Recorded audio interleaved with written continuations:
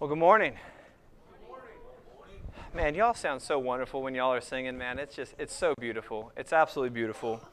I hope y'all had a good Thanksgiving. Something that, that is just truly so wonderful about this time of year that marks, that we mark with this Thanksgiving holiday is to begin to get into this attitude, this mindset of gratitude, right? Of thankfulness, of service, of thinking of others, of really orienting ourselves outside of our normal selfish way of thinking. And like the last song that we sang, man, it's such a powerful song. Do you consistently fall on your knees before the Lord? That's something that I love about this season, is because it's that constant reminder of reorienting ourselves around Christ, centering ourselves around what He has for us, what He has done for us. And it's recognizing that the gospel of peace that has come, not many of us recognize it is a gospel of peace. What happened when when Jesus was born and the angels show up? They announce His birth, right? What is it that the angel said? Goodwill to man and peace on earth, right? He is springing the gospel of peace, what's been prophesied all throughout the scriptures. And peace with what? Does it look like it's peaceful in the world? No. But there was a reconciliation of peace between humanity and God and all those who turn to Christ. God has forgiven us. God has saved us. God has saved the sinner. The thing that separated us from God, God has resolved that matter for us, and that is something that's worthy of praise. So we're going to continue this week. If you have your Bible, go ahead and open up to 1 Timothy chapter 3. We're going to begin here.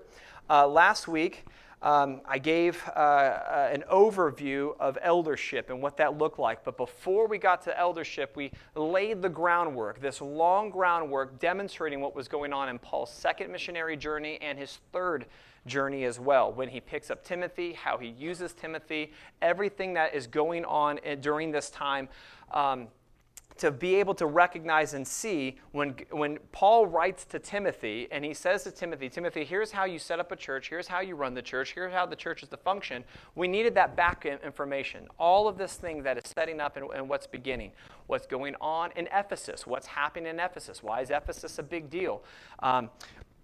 If you will, the spiritual powerhouses that were in Ephesus, the warning that Paul gave to the elders of Ephesus of what was going to happen after Paul left. Paul already left, and he said, now listen, this is what's going to take place. Pay attention, be aware. Wolves are going to come in among you to devour the flock. It's the whole purpose. It's the whole reason why they're going to come. And many of them come clothed in the name of Jesus. Jesus tells us about this as we've been going through the Gospel of Matthew in depth. We've been looking at this. Many will proclaim the name of Christ, but they're yet to truly be transformed. I'm not saying that a person isn't saved, but I'm saying yet to be transformed. How many of you have ever felt the healing presence of God? I don't mean like a physical healing. I mean your actual inward being, the internal self that you are, and Him lifting that demonic oppression, Him lifting that selfishness, Him lifting that kind of stuff off of you.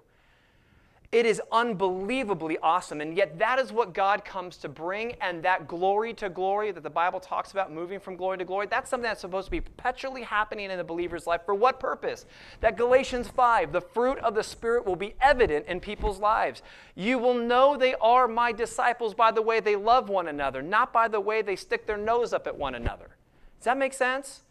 There is an active work that's supposed to be taking place. How many of y'all actually read the letters of Timothy? Did anybody actually read that? Okay, there's a few. Wonderful. After we've gone through this, I wanted to lay this groundwork to see the depth that is going on within Timothy. And then we looked at about 30 years after Paul writes to Timothy, we read in Revelation what take place, what Jesus had to say to the church. And the church lost their first love. How did they lose their first love? Don't know. They had some spiritual giants there. Had Paul, they had Timothy, the Apostle John shows up there, Polycarp, one of the Apostle John's disciples, he was there. What happened? What took place where they lost their first love? They did a lot of good works. Jesus gives them a lot of credit for that. Hey, you did a lot of good things. You've been doing a lot of good things. In fact, there's things that you do that I really like and I appreciate, and there's teachings that you also hate that I also hate. You did all that great, but you've lost something. You've lost the love of Christ. You've lost the love of me. And he's saying to turn back to that. And one of the aspects, one of the importance of the eldership within a church is to make sure the church never loses its focus and ultimately not only proclaiming the truth and the full counsel of God, but also helping people move from glory to glory, to not stay in themselves and satisfied. I can't tell you how many Christians that I have met over the years, they're so satisfied and content with where they're at. They think they know it all and they're happy. They're fine. They sit right there. They can even attend frequently. They can even serve in churches, and they're totally, completely content with where they are. They've got it all. They've got a grip on all of it. I can tell you this. With as much as God has taught me in His Word, I recognize how little I know. I used to come very arrogantly and proudly to boast in what I know and share and do all this kind of stuff. And I think I've shared this with you guys before. There was one evening, I had this opportunity to speak. It was the closing night of a week, and it's like the decision night for everybody. And I get up, and I'm ready. I was asked to give the same message that I'd given before. I knew what the message was. I knew what to talk on. I knew the scriptures. I could quote it all by heart and walk right through it. I get up there to do it. I can't repeat the scripture. I can't talk about the person I'm trying to talk about. So I said, you know what? I'm going to open up and just read it because I'm stumbling all over the place. So I opened up to read it, and I couldn't read the text anymore. My eyes, it's not that my eyes didn't work. My eyes worked totally fine. I didn't ask anybody else, hey, does anybody else have a book or a magazine that I can look at? I'm pretty sure I can still read. I couldn't read the scripture. And I'm standing there completely embarrassed in front of everybody going, what in the world is going on? Lord, what's happened? What's going on? He said very clearly, this is what happens if you think you can do it yourself. I can take it all from you. I can hide it from you. I can close it from you. I am the God who gives, and I am the God who takes away, says He. So I learned a very valuable lesson. You have to walk humbly before your God. Otherwise, what you have and what you have been given, He can easily take away. But blessed be the name of the Lord. Amen? All right, so let's jump in here to 1 Timothy chapter 3, and we're going to begin in verse chapter 1. I want to look at the elders again, and then we're going to move into the deacons, and we're going to try and build this. Lots of different things that I want to try and cover, and hopefully, we'll just see where the Lord leads us. So let's jump in. 1 Timothy chapter 3, verse 1. The saying is trustworthy. If anyone aspires to the office of overseer, he desires a noble task. This is an elder. It's the same Greek word. It can mean overseer, bishop, elder. It's the persons that are in charge, that God places in charge in the church to make sure the church is moving towards the direction of God, that it's staying committed to God, and that it's moving people from glory to glory. Verse 2, therefore, an overseer must be above reproach, the husband of one wife, sober-minded, self-controlled, respectable, hospitable, able to teach, not a drunkard, not violent, but gentle, not quarrelsome, not a lover of money. He must manage his own household well with all dignity, keeping his children submissive. For if someone does not know how to manage his own household, how will he care for God's church? He must not be a recent convert, or he may become puffed up with conceit and fall into the condemnation of the devil. Moreover, he must be well thought of by outsiders so that he may not fall into disgrace, into a snare of the devil. There's a lot of high qualifications here that are laid out. One of the primary qualifications that distinguish the deacons and from the elders from the deacons, is this ability to teach. It doesn't mean that somebody gets up and teaches like me. That's not what this means. Or teaches like John MacArthur. Or teaches like whatever your teachers that you like. It's not what it's implying. It means that they should be able to take somebody and disciple them, evangelize them from the very beginning, and walk them through the Christian life, growing them into a mature believer. That's what this is implying. It's able to teach them the things of God. I've heard it said, well, you know what? You don't need man to teach you anything from the Scripture. You don't need anything because God is the one doing it. I totally agree. The new covenant is about the Holy Spirit doing the work within us, right? As He promised in the new covenant, I will give you a new heart. I will give you my Spirit in order that I will teach you these things. You won't need anybody else to teach you because I myself will teach you these things. So, how do you bring these ideas together? Where God is saying you don't need someone to teach you, but then you see the Scripture saying, but you must disciple and grow. You must disciple others. Is that not man leading man in things? Well, which is it? Is it God alone does the work and you sit isolated as a lone island, or is it that you are in community and you're growing with people around you? Which is supposed to happen? God works through the community, the group. Don't be like some, as the writer of Hebrews says, that make it their practice not gathering together. Don't be like these people, the Scripture says. God absolutely, your most intimate time with God should be personal time, you and Him alone. It should be you and Him alone digging through His Word. I don't know about you, and this isn't just something that's relegated only to me because of the responsibility that I have teaching on Sundays.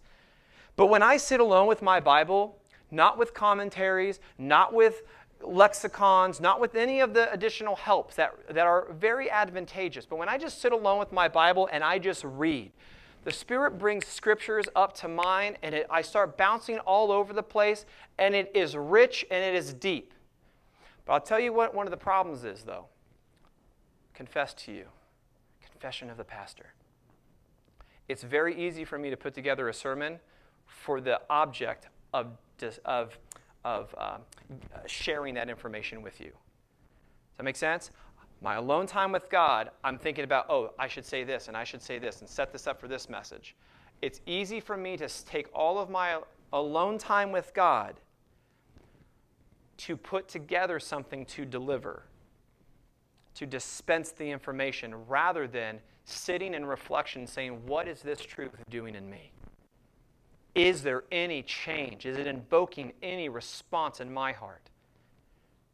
Am I moving closer to the image of God? Is anything happening in me? Pastors fall into this, I'll tell you. Most of their time comes about how can I deliver a good message, and all their time is spent doing that.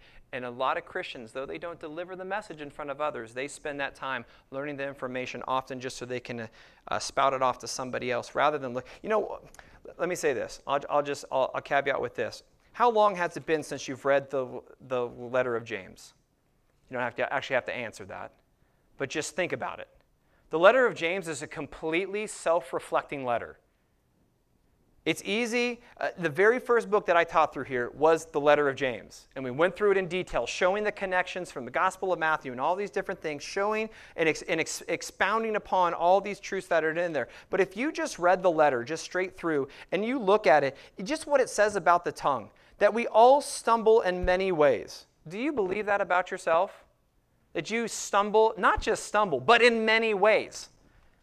And that if anyone does not stumble in what he says, he is a perfect man, able to bridle his whole body. It goes on to talk about this tongue of ours, that it's fire, that it's a world of unrighteousness, that it stains the entire body, it sets on fire the entire course of life, and it's set on fire by hell. Do we believe this about our own tongues? That this thing right here is what absolutely destroys us and destroys others. We can get on Sundays and we can put on our false piety and say, praise God, bless the Lord, oh my soul, right? But then we use that same tongue to cut down other people. Do we read the Scripture in such an aspect where it is reading us? Where it's reading you and you're recognizing the depth of your own depravity and the need for the change to take place in your own heart? It's something that I know that I have to constantly reflect upon and make sure that I'm not studying and not reading just for the sake of teaching, but that I'm actually reflecting upon is something changing in me where I can stand before God, because I don't get to stand before God with all of y'all. I can stand before God alone. The judgment seat of Christ, just like everybody else here that calls upon the name of Jesus. You stand there alone. And what will that look like with your Savior, with your King? Be asking God, may the Word do something in me. May it change me. And Jesus says one of the ways that you can example that it's doing something, is you will be filled with love, with peace, with patience, with kindness. Just keep going down the list. It's something that He offers. It's something that He offers, and He doesn't give the way that the world gives. Okay, so he lays out the qualifications of the elders, and then he goes, and in verse 8 here, 1 Timothy chapter 3, verse 8, he says, deacons likewise must be dignified. When he says the word likewise, it's indicating that there's a second group here. These are distinct offices, distinct positions. Deacons likewise. We Talked about elders. Now likewise deacons. And he goes on about deacons now. Deacons must be dignified, not double-tongued, not addicted to much wine, not greedy for dishonest gain. They must hold the mystery of the faith with a clear conscience. And let them also be tested first, then let them serve as deacons if they prove themselves blameless. Their wives, likewise, must be dignified, not slanderers, but sober-minded, faithful in all things. Let deacons each be the husband of one wife, managing their children and their own households well. For those who serve well as deacons gain a good standing for themselves and also great confidence in the faith that is in Christ Jesus. I want to keep reading because notice what Paul says. I hope to come to you soon, but I am writing these things to you so that if I delay, you may know how one ought to behave in the household of God. Notice he's giving the behavior qualifications of leadership. How one ought to behave in the household of God, which is the church of the living God, a pillar and a buttress of the truth.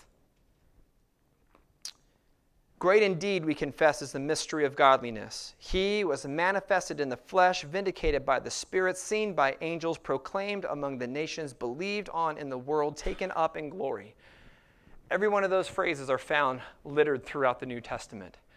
This is one of those areas in the Scriptures where it looks like there was early creeds in the very beginning of the early church where they would simplify, I wouldn't say simplify, but concisely state what they believe. It was concise, and this is one of those moments.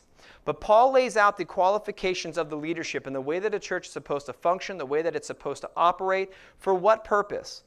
Because the church isn't ours. This isn't our building. This isn't our church. Not a single one of you that, as far as I know, have gone and hanged on a cross for someone's sin. Let alone, you'd be hanging on a cross for your own sin. Amen? I can't go serve the penalty for your sin when I'm full of my own. If I don't believe it, do we need to read James chapter 3 again, talking about our tongue? It's full of deadly poison. A world of unrighteousness set on fire by hell. This church is not ours. I'm not saying this church has, but many churches turn into social clubs. Anybody ever experienced that before? I have absolutely experienced it. I have served in a church where the names of the two families were in the stained glass windows. The irony is those two names of the main families drove the church into the ground, and it's closed today. Irony, is it not? You walk into the church like, why is this church closed and nothing's happening with this beautiful building, all this money in the bank account, and nothing's taking place? Well, it's etched into the glass. It's put into the pews. It's on a plaque on the building outside, the names that drove it into the ground. Because when we lose the focus that this is not ours, but we are stewards of what God has given us, we lose the entire reason why we exist. But Christian, we can do the same thing personally in our lives as well, especially when we've grown up in church stuff. We can lose that first love, that adoration, that literally being in love with Christ. Where we're longing to spend time with Him, to hear from Him, and to commune with Him. How many things get in your way that you can't read the Bible every day? How about just once a week? How many things get in your way? You know how many times I hear this? I'm too busy. How long you been on Facebook and TikTok and X and how long have you been watching TV? I'm not saying any of those things are inherently bad. I'm just saying it's not a priority. But do you remember when you were first saved, the priority that Christ was in your life? The love that you had for Him, and you were being filled with something that was unspeakable? You couldn't wait to share it and talk about it? Why do we get to a place that we're so matured that we have no time or adoration or affection towards our God? That's one of the things that's interesting about this time of year and this season, is it reorients the mind. And what's shockingly is that even the world does something similar, allowing us incredible opportunity to evangelize in those moments. Because even atheists do good work. You understand that, right? Even pagans do good work. Anybody here Bill Gates? Not all the work he does is great. But he does a lot of good things, a lot of humanitarian efforts. But it doesn't mean anything. Just like it doesn't mean anything when a Christian does a whole lot of good works, but their lives and the way that they live is nothing but a pounding, glinging cymbal. Right? Y'all remember when Paul talks about the gifts that the Holy Spirit gives, this intimacy, this life in the Spirit, and all these riches that he comes to bring us and give us in this life. And he says, I could have all of these things, yet if I have not love, I'm nothing but a clanging, gonging cymbal. It means nothing. It means nothing. So, let's come back to this. They lay out why the church exists and the importance of how and the reason and how to set up the church. He talks about the elders and he talks about deacons, and he uses this word likewise to indicate he's moving to a separate office. But then look here in verse 11. He also says their wives likewise must be dignified. Notice he's using the same word from verse 8, indicating there's now a third group. This is where denominational tradition often gets in the place of translation. Let me show you something here. When it says their wives likewise must be dignified, Paul is indicating in the Greek a third group of people. And he says the deacons' wives. Now this is really odd. He mentions nothing of the elders' wives. The wives and the elders, the wives of the elders are actually the ones with the responsibility to make sure sound doctrinal teaching is happening, to make sure the church is moving in a godly perspective, to make sure that there is unity in the body and everything's moving in a godly aspect. Their wives aren't mentioned, but somehow the deacons' wives are. The deacon's job, remember, we're going to get back to this in Matthew chapter 20, but what is a deacon? What is a diakonos? It's a servant. That's simply what it is. It wasn't a very liked position, let me tell you that. This wasn't a position that any good standing Hebrew would look to want to take. How many times do we read in the gospel when Jesus is somewhere and it's the servants that are serving the tables? Or, better yet, do we read of any times where it's the women serving the men? Y'all read that in the scriptures? Or is it just me? The men didn't want to take this lower position of servant. They didn't want to take this position of serving tables. They thought it was above them. And they didn't want to step into that. That was literally only the hired servants, only the ones that are paid to do this, or the women do this. And Paul is using this word to create an office of the deacon within the church. They're the table servers. They're the ones that literally go throughout the families in the church to make sure their needs, physical needs, are being met, that spiritual needs are being met. They are not responsible for teaching. They are not responsible for leadership. They are not responsible for any of the way the church is moving. They're servants to serve people. And it's very difficult to break this mindset, especially in the Baptist denomination, because we combined elder and deacon together. We see them as one, but they're two separate offices. But let me show you something else here in the text. And we don't see this in the English translations as well, but this is saying in verse 11 here, he's saying their wives likewise. You know the other way that this can be translated? Women likewise must be dignified, not slanderers, but sober-minded, faithful in all things. Hold on a second. What are you saying, Shane? I'm saying there's a third office here, and it ain't referring to men or the deacons' wives. It's the Greek word gune. Greek word gune means, ready? Women. And it's women that are virgins, it's women that are married, it's women that are betrothed, it's women that have been widowed. It's women.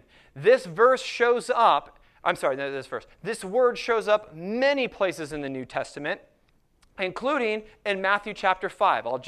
I'll acknowledge them to you. When Jesus talks about lust, if anyone looks at a woman with lust in his heart, you have committed adultery with her in your heart. Guess what word for woman is being used there? Gune. A couple verses down, when Jesus starts talking about divorce, if anyone divorces his wife, guess what word he's using there for wife? Gune. It's the same word. So this is one of those places where denominational influence can translate scriptures into a mindset. They're believing, when they translate this, that this is deacons' wives. Can it be written that way in Greek? Certainly can be. but it's actually talking about women. And this is why Paul uses this word likewise twice. In verse 8, he says likewise, indicating that there's a separate office, not elders, now likewise deacons, likewise women. He's talking about women deacons. That's what he's talking about there. And it makes absolutely no sense that he would refer to deacons' wives and not elders' wives, when the elders are the ones responsible for all the teaching, instruction, doctrine, theology of the church, stewarding everything within the church. Makes no mention of them, but the deacons' wives, the ones who serve the families and serve the tables, that clean the church, yada, yada, yada, go right on down. But their wives are mentioned. It doesn't make any sense. And here's something else. There's no feminine form for the word diakonos. So Paul couldn't say deaconess. What do I mean by that? Are y'all aware in Hebrew and Greek and Spanish, a lot of the Latin languages and stuff, they have feminine endings and masculine endings. And you change a word depending by whom you're referring to. Greek does the same thing. In fact, what's interesting, it's a gender in word. We now use the word gender to refer to the sexes, male and female, right? If you're interested in this, I believe the psychologist's name is John Money. Look up John Money. John Money is the guy who coined the term gender to be used concerning the sexes. John Money was an incredibly evil man, absolutely demonic possessed, did lots of sexual sin with children, and did all sorts of really bad things. This is the guy who has conflated the language, took something, gender was only ever a word used in language, never used biologically, until John Money coined it. Dr. John Money. Got a doctor there, so he must be right. And you find out how this morphology, the etymology of the word, how this got to this point. This is what culture is dealing with now when we deal with, he's the guy who coined transgenderism, all these kinds of terms. He borrowed the word from language. Okay, so let's just come back here. The reality is many Greek words, some of them can have a masculine ending, some of them have a feminine ending, some of them can be neutered, and it all depends. It's how you get your subject, your context, and everything going on. Diakonos is only masculine ending. There is no feminine ending to it. So he can't say deaconesses. There's not a word for it in the Greek to define what he's saying. That's why he uses the word gune. Women, likewise, must be dignified. And he goes down this list. Okay, let's look at something here. I want to point out something here also, because Paul later mentions it in Timothy here in chapter 5. When it talks about the separation between the elders and the deacons and the two offices and what they are, the main qualification that is different between the two, right, I talked about was able to teach. It's this aspect of teaching. Look over in 1 Timothy chapter 5, verse 17, and it even says here, let the elders who rule well be considered worthy of double honor, especially for those who labor in preaching and teaching. So notice Paul is making a distinction between the elders. There's predominant elders that are around and focused on and delivering the preaching and teaching. It doesn't mean all of them are doing that. Does that make sense? He's distinguishing, there's different aspects in what the elders are bringing, but they still are to embody these aspects, but their responsibilities will look different within the Scriptures. Okay, let's go over to Acts chapter 6. We'll start here. Acts chapter 6 is often used to demonstrate when the first deacons were elected within the early church. Now, nowhere are these men called deacons, but what they're doing within the body correlates to what Paul later defines to Timothy, the office of a deacon. Does that make sense? Acts chapter 6 chronologically takes place first. Then Paul later, after on his third missionary journey, way after Acts chapter 6, way after Acts chapter 6 is dealing with the church in Jerusalem as it's birthing. Remember, it started on the day of Pentecost in Acts chapter 2. 3,000 people are saved in one day. Then every day, people are being added and added and added and added to that number. And there became a problem within the church. And we're going to get to that problem. What I'm trying to get out, Paul hasn't even been saved yet when they're electing these people to serve in the Jerusalem church. Hasn't even been saved. He's still doing his thing, going after Christians, bringing them to court, persecuting them. He's doing everything he can to stop this Christian movement still during Acts chapter 6. Paul then, of course, is later than saved. He then goes on his missionary journeys, and he is evangelizing and planting churches, and he's just going crazy. in a good way. And he's planting these churches, and he picked up Timothy. Remember, in his second missionary journey, he follows him around. He's discipling Timothy. He leaves Timothy in Corinth. He then leaves Timothy in Ephesus. And he's using him to build these churches up, set them up correctly, that they honor God, because the church is a living organism. It's not meant to be a means to an end. We don't gather here on Sundays for a means to an end. Well, check my box. I've done the good Christianly thing, and I'm good to go now. Absolutely not. This is supposed to be a moment of which I am encouraging and exhorting us within the Scriptures to rise up, take up the mantle of responsibility, and go live it out there, reaching the lost, because the fields are white for harvest. God is already at work, but he's wondering, why aren't you going? Why aren't you interacting with the lost? Why aren't you interacting with the people that are hurting, helping pull them out of the ditch? Quit sticking your nose up at them that they're in the ditch. They already know they're in the ditch. They don't need somebody to mock them in the ditch. They need someone to pull them up and say, come and sit at the feet of Jesus. You will be changed. How awesome would it be, beloved, that instead of just evangelizing somebody, say, listen, I can talk to you all day about Jesus, but what if we just go and meet him right now? And you start praying with them. Say, Lord, here's my friend. Can they just meet you right now? And their life has changed. Do you see what I'm saying? I'm talking about like real supernatural things going on, because God is in the business of yanking people out of the ditch, putting a new robe on them, putting a ring on their finger, sandals on their feet, and slaughtering the fattest calf right after he's embraced them and kissed them and loved all over them. Luke 15, amen? Do we know this God? This is the God we get to go share. So Sundays is meant to be not as a means to an end, but a means of exhortation in the Scriptures. So we go out and we yank the people that are being lost out of the darkness that they're in. Not to clean them. Not to change their behaviors. Jesus is in that business. Amen? Okay. So Paul then eventually sets up the church in Ephesus. He leaves, speaks to the elders in Acts 17. Later on, he then sends Timothy. I'm just trying to put this into perspective of where Acts chapter 6 is. This is why these men aren't called deacons. Paul doesn't classify this category of servants in the church until later on. He writes to Timothy. So let's go ahead and pick up Acts chapter 6, verse 1. Now in these days when the disciples were increasing in number, notice how it describes believers. It says the disciples were growing. I just want to point out to you, you'll read this all through Acts. It will actually distinguish to you those that are followers of God and those that aren't followers of God all through Acts. It calls the followers disciples.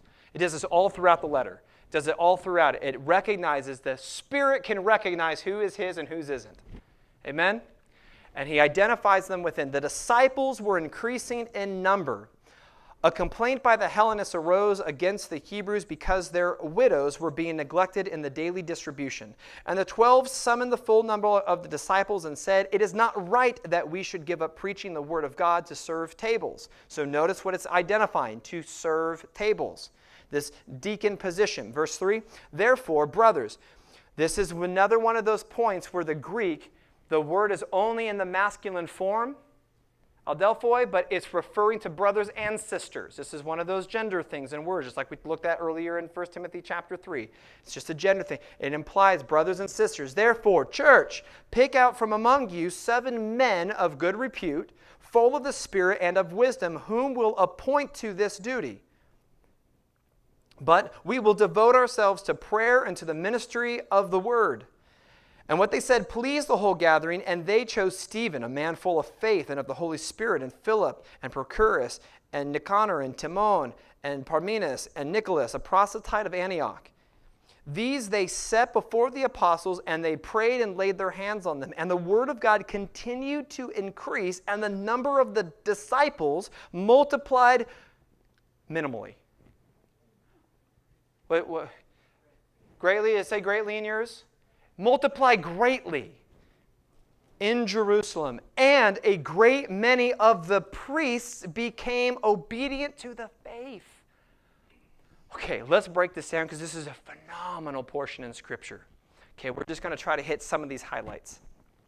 Disciples are increasing, the church is growing, but now there becomes a complaint by the Hellenists who rose against the Hebrew because of their widows were being neglected in the daily distribution. Taking care of widows was a big thing in Judaism. It was normally the priests at the temple that took care of the widows. They were in charge of the distribution and making sure their physical needs were met. Do y'all remember when we were in the Gospel of Matthew and Jesus is actually rebuking the Pharisees because they're not taking care of the widows? They boast in all their religious arrogance and pride, but they're failing to do the most basic of thing, the thing that says serve and love one another, but you're ignoring these people. Not only that, earlier in the Gospel of Matthew, remember all the things, hey, Mom, Pop, I'd love to help you, but all my stuff is Corbin.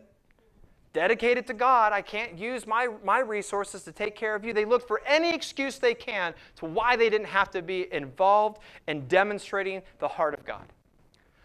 Jesus rebukes him on that multiple times. But here is something that's interesting going on. A Hellenist and a Hebrew. What is this referring to? In short, Hellenists were Jews, but they were more influenced by Greek culture. The Hebrews are also Jews, but they lean more to the Hebrew culture, and they're predominantly from Judea. The Hellenists are from the diaspora. Anybody ever hear of the diaspora? It means they could have come from anywhere in the Roman Empire. And there's a problem. They feel like their widows are being neglected, meaning that the Hebrew widows are getting more of a portion or better care than their own widows are. Now, it's not likely that this was intentional. You're talking about a massive church here. 3,000 saved on one day, and every day numbers are being added to them. And it's growing quickly. And they're recognizing a problem. How in the world do you manage something this large? But notice also that the apostles took the complaint seriously. They didn't dismiss it. But then they also didn't just take the complaint seriously. First, I just want to point out, you recognize that this could have been a moment of great division. What was an unintentional wrong being done could have been the beginning of great conflict. And it was starting to bridge over ethnic issues. Anybody hear of racism? It could have become a major, major point of contention through something completely unintentional. You know how this happens often in Christianity today? Is that somebody can make a comment, and we hear the comment, and we take an offense to it. And we hold that bitterness, and we hold that grudge, and we carry that thing around. And now I've got disunity. I never go and talk to the person of which I feel the offense from. I never try to get it right with them. I just hold it. That's how these unintentional things can start to birth into a major conflict. We've talked about this before, beloved. Satan does not have to work very hard in the church to cause a whole lot of problems. Our flesh natures do quite enough. Amen? So the apostles were recognizing this. They took the complaint serious, and then they did something. They summoned the entire church together. They bring all the disciples together and say, listen, we want you to nominate men to us, 7 of them, of good repute, full of the Spirit, whom we will appoint. This is not a congregationally governed church. You understand that? The apostles are saying, we will appoint them, not the church. But church, nominate them.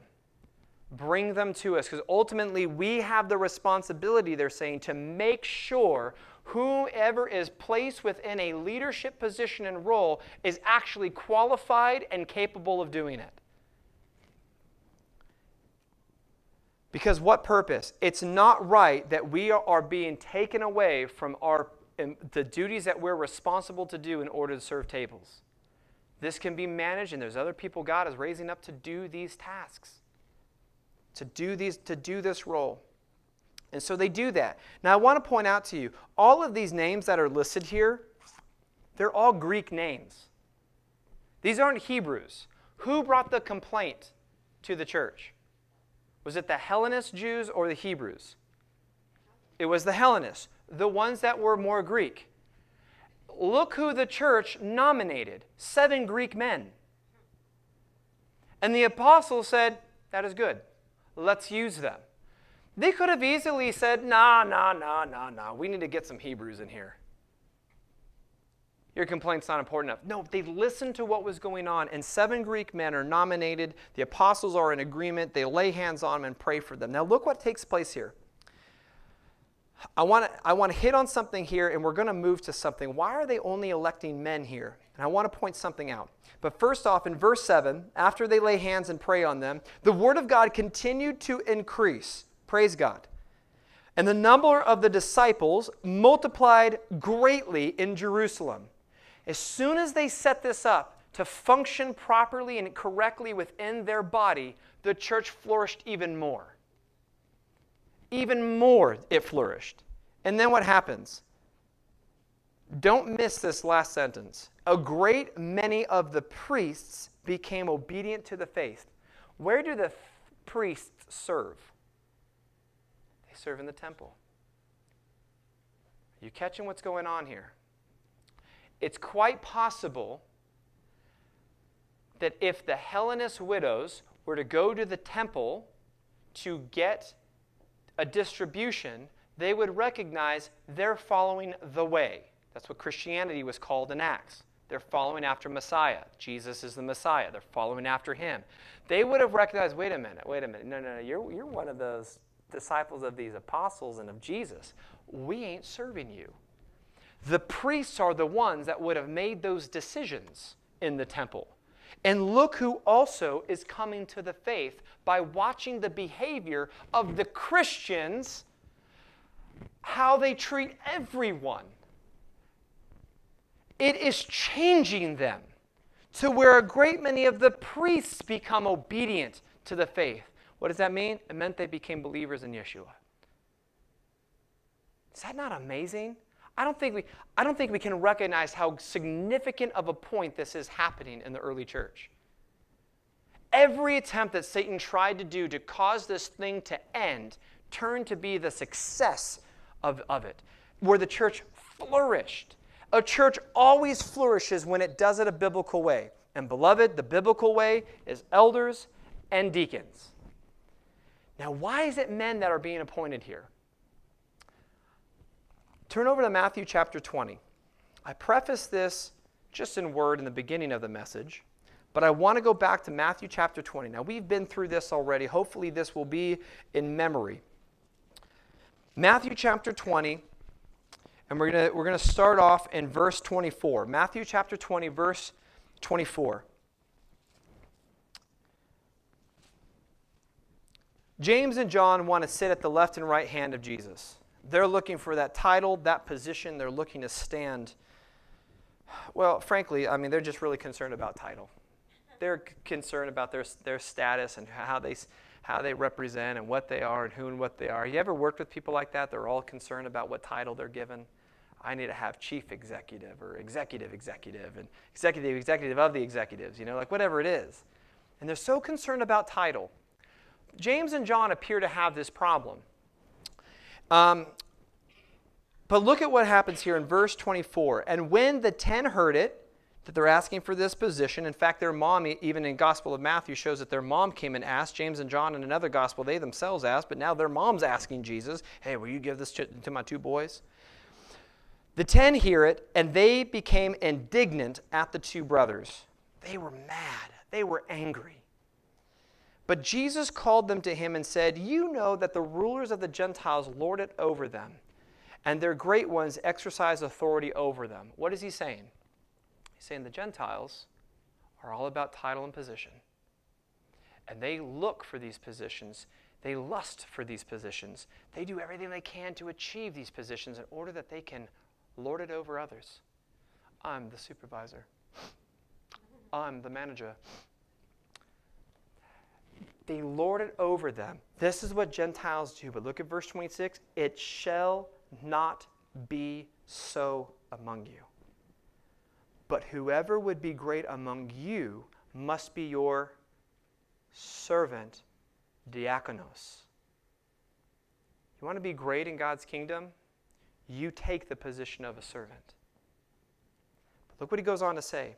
And whoever would be first among you must be your slave, doulos, even as the Son of Man came not to be served, but to serve and to give his life as a ransom for many. We went in detail breaking down these words, doulos and diakonos, and showing the difference. In summary, Jesus is saying you need to be a servant to all.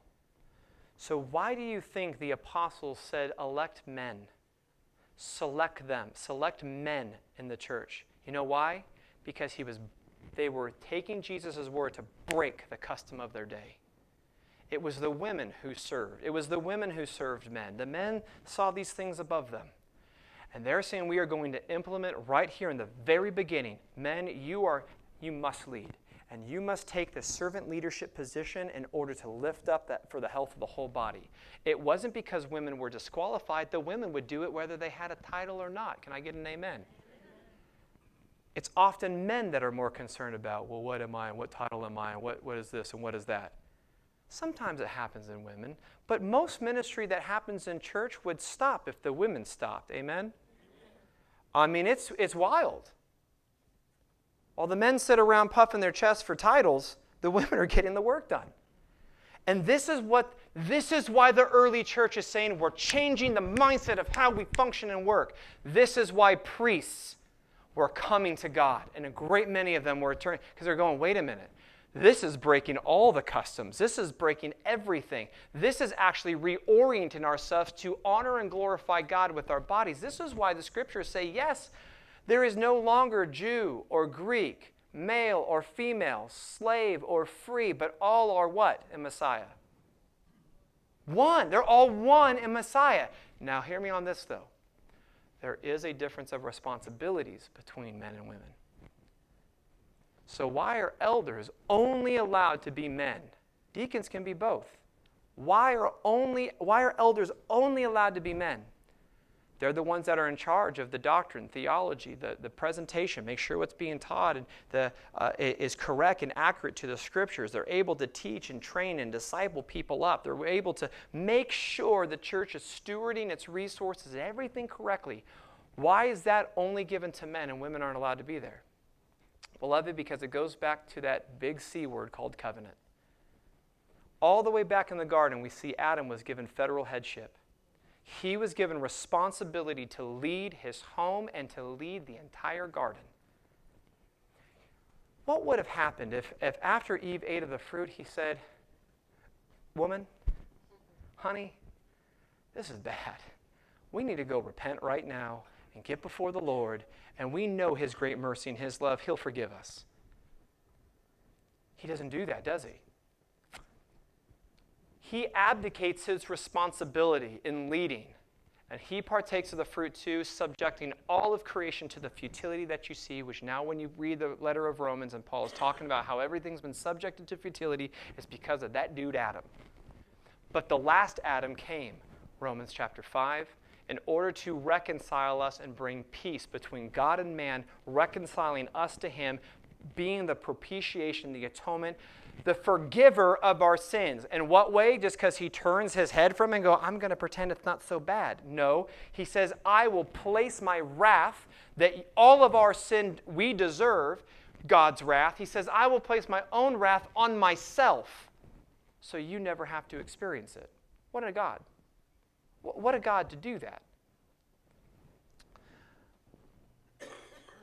Jesus was teaching them, listen, I came to serve, not to be served. And if there is ever a person that challenged the status quo of positions, it was Christ, who took not only the form of a diakonos, a servant, he took the form of a doulos by getting on his knees and washing his disciples' feet. This holy, pure, righteous God getting on his hands and knees to wash his disciples' dirty, nasty feet.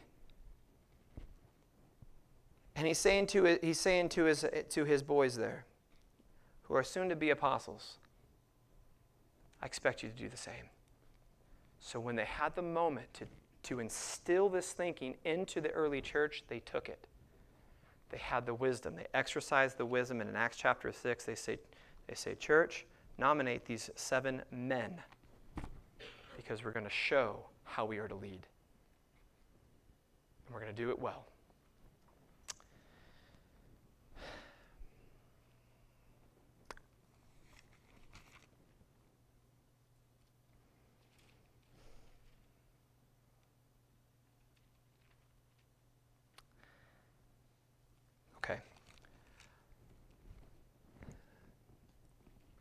One of the things that Michael said a couple weeks ago was that if anybody obviously has any questions concerning any of this, that there's a container back there to write your questions on. Put them in there in order that we can field the questions. Make sure to ask the questions that you may have. And going through this last week and this week, this is a summary of what is happening in depth within the church. That's why I set it up last week in hopes that you would read the letter to Timothy and read Titus, that you can see this is how Paul is setting up this church to function in order that it can live life in the Spirit and not be so in bondage. My goodness, beloved, why did Jesus come to set you free? So you can be free indeed. So you can actually be free. So you can experience what true life feels like. That you can recognize, Jesus came to rectify all that's been upside down. We think upside down. Jesus says, let me help you think right side up.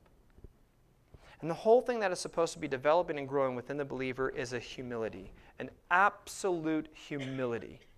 Absolute humility. Turn over to 2 Peter.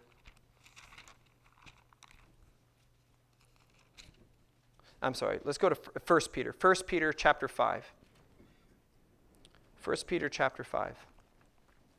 There's a humility that's supposed to be growing within in a believer. If there's ever a characteristic to identify Jesus living inside someone, they should be increasing within humility. If there's ever a characteristic and attribute that Jesus himself personified, fully, completely, wholly, it was humility. Here is this perfect God coming down for the sole purpose to take on his own wrath to forgive us. So we never have to taste it or see it. And he does it strictly by serving us, pulling people out of the ditches, cleansing us from all the legalism, washing us from all of the complacency and apathy and religious vigor and all of it. He's cleaning us from all of it for the purpose that we might actually taste what life is supposed to be, a glimpse of what's to come we're supposed to be experiencing now and here. Believer, does that mean we won't have difficulty or persecution or tribulation or trouble? It doesn't mean that at all. In fact, you're guaranteed to have that.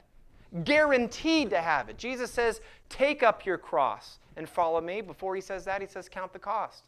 He guarantees us what he went through, we will go through. But if you've ever read stories of people who were martyred or people that have gone through like real serious persecution around the world, the hope and joy and fullness and love that they have for the people that are like just horrifically treating them, how could somebody behave and act that way if it wasn't that they were living in something more real than what they were experiencing physically? That's called intimacy with the Most High God, and that is available to every one of us. But it begins as long as the foundation is laid properly. This is why when we went through Matthew 23, bad theology makes for bad practice, and Jesus is directly the 7 woes against the Pharisee, and he's challenging these 7 things. This is why he lays this down, because when you and I have bad theology, it makes for very, very bad practice. We can live in our false piety all we want. Totally fine. Pat ourselves on the back about how good we are. God loves you all, but I'm his favorite. I mean, he loves you, Brandon, but I'm sorry, I'm his favorite. I worked at a Christian bookstore that we sold those license plates. They were so disgusting. It's like, are you serious? What is this, man? There's a lot of stuff we sold at that store that was not okay, including books that give people bad theology, bad thinking, wrong stuff. So what is the purpose of the elders? What are they supposed to be watching for and doing? Well, 1 Peter chapter 5, so I exhort the elders among you as a fellow elder and as a witness of the sufferings of Christ, as well as a partaker in the glory that is going to be revealed. Let me just pause here for a minute. Notice what Peter is calling himself. Peter is calling himself an elder. If you have your Bible, it's easier to see this, because when you look in 1 Peter 1, verse 1, he says, Peter, an apostle of Jesus Christ. So he's actually giving his greater title as an apostle. But here he's calling himself an elder. The early church in Jerusalem that we read in Acts, they had elders. We don't read when they appoint the elders, but we see that the elders show up, like in Acts 15 in the Jerusalem Council. The elders show up to this. The apostles are also functioning as elders. This isn't an age-specific thing. This isn't, okay, like how we think of, like in the South, an elder is somebody who's older than you. So you call them sir and miss. That's not the type of elder this is talking about. This is talking about a spiritually matured person who is grounded deeply in the faith, that is capable of leading a flock, leading a congregation, making sure that it's honoring the things of God. Peter is identifying himself as an elder. Now, he's doing this because he's part of the church in Jerusalem. I don't know if any of you have ever heard this term. I'm a self-appointed elder. I'm a self-appointed this or self-appointed that. Bogus. These offices exist within the body of the church. That's what they're there for. It's not just self-appointed. I think of this in my mind, therefore I identify as this. It doesn't work that way. It's an office within the body of the church for the health of the church. And Peter is saying here, I exhort the elders among you, I'm encouraging you, as a fellow elder and also as a witness of the sufferings of Christ. This was one of the identifying marks for apostles, that they actually walked physically with Jesus. This is why when you read early in the pages of Acts, Judas is, he's gone and he's hanged himself, and Peter gets up, and they're like trying to figure out, well, we need to fill Judas's spot. Jesus started with 12. We better fill it in. How should we do this? Well, let's get a couple of people, and they list out the qualifications. One of them is somebody who has walked with Jesus, has been through all of the stuff. They went through us with everything going on. So what does that tell you? When this Matthias and this other guy show up in Acts, you didn't read about them in the Gospels, did you? There was other people following Jesus that were disciples of Jesus that isn't just mentioned in the Gospels. There was a plethora of people that were following, as well as there's points in which there's a whole lot of people following Jesus, but then when he says, eat of my flesh and drink of my blood, they go, ooh, that's a hard saying. I'm going to have to leave Jesus now. And they left him. And it says many disciples turned and left. Okay? So one of the qualifications for an apostle was that they had to physically walk with Jesus on the planet and do the ministry with them for the 3 years. Now, how did the early apostles elect and fill in this 12th position? Well, they took matters into their own hands. They said, let's cast lots. Now, where in the world are they getting this concept of casting lots? Well, it's because in Proverbs it says that the Lord controls every outcome of the lot that's cast. So they're like, well, there's really no other way to figure it out and ask. Let's just throw some dice and let's see what happens. God's going to make them land where they're supposed to land. And so it lands on the man and they say, all right, I guess you're right. So they all go pray over him. And then you never hear the dude's name again. And then somebody else shows up and calls himself an apostle. Who is it? Paul. Go, wait a minute, I thought one of the qualifications listed out was that they had to walk with Jesus and do all this. It's because God appointed him an apostle. There's a difference. I don't know about y'all, but I'm familiar with denominations that they've got apostles running around all over the place. Listen, I'm not saying that the office of apostle doesn't still exist in some shape or form or some way, but what I am saying is this: the apostles sure did not brag about their title, apostle. Paul didn't even use that to lean into a lot of his letters. If you read what he often says, he says a servant. If you read what it actually says in the Greek, a doulos of Jesus Christ. And he only defends his apostleship when it's necessary. So the point is that I'm getting at here is these men had a maturity that took place in them, but notice it was through a lot of hard knocks, especially with Peter. How many things do we get to see in the scriptures of Peter? Of Peter just saying something, man's foot and mouth, and he's embarrassed now, and Jesus corrects things. But now he's standing in his position as an apostle and as an elder, and he's encouraging the other elders around him to do what? Shepherd the flock of God. Shepherd them. That is among you. Exercising oversight. What does it mean to shepherd? I know that some of y'all have sheep, goats, cattle, different things. You shepherd goats and sheep, but you drive cattle. You raise them differently.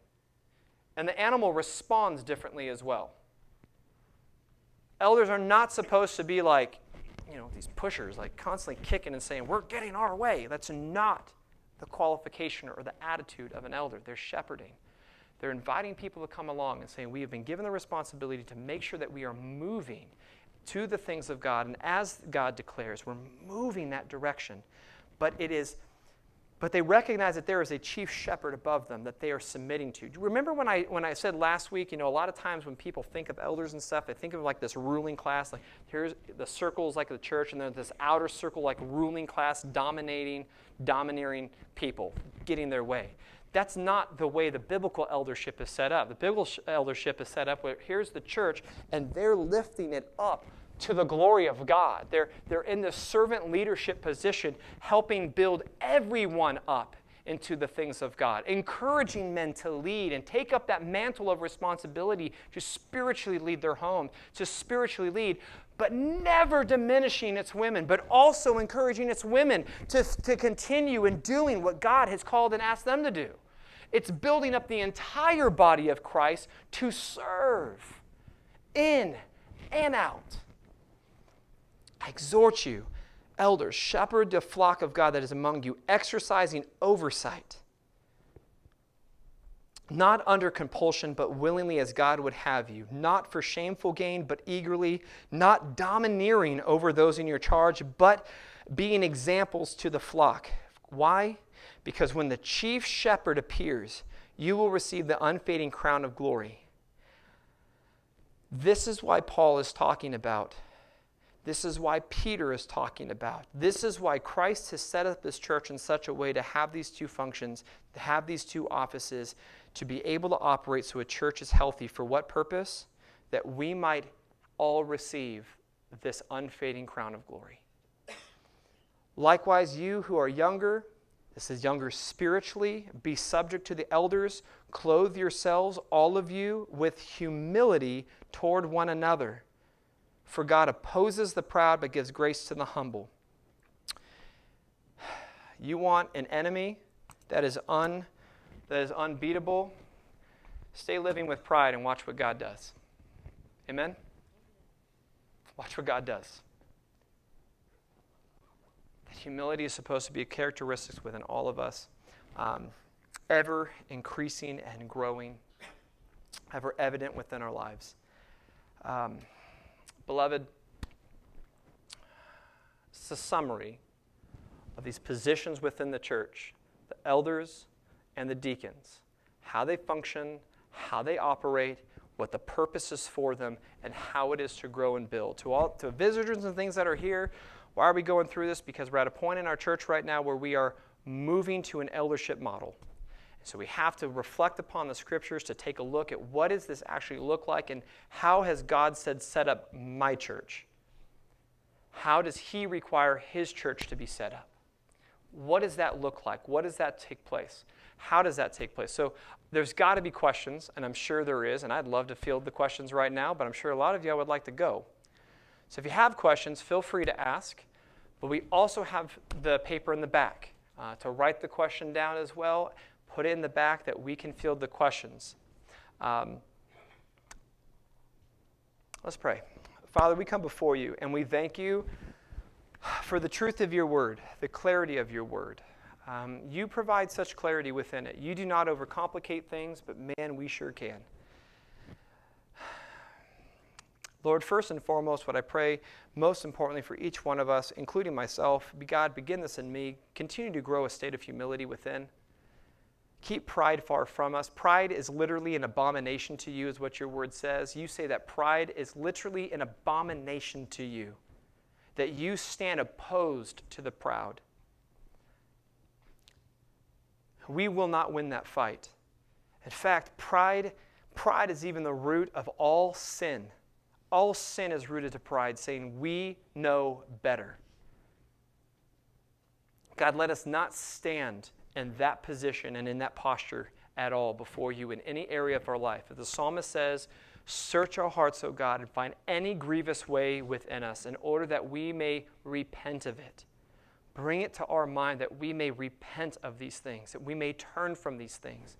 Father, remove hardness of heart, remove anxiety. Father, remove fear, remove doubt. God, remove all of these things. I can pray forever and ever. We can pray in spiritual tongues. We can pray in the language of angels. But as Paul said, it means all naught if we are not filled with your love. We can do signs and wonders and miracles, all these things. It all means nothing unless we're filled with your love. God, may we meet you.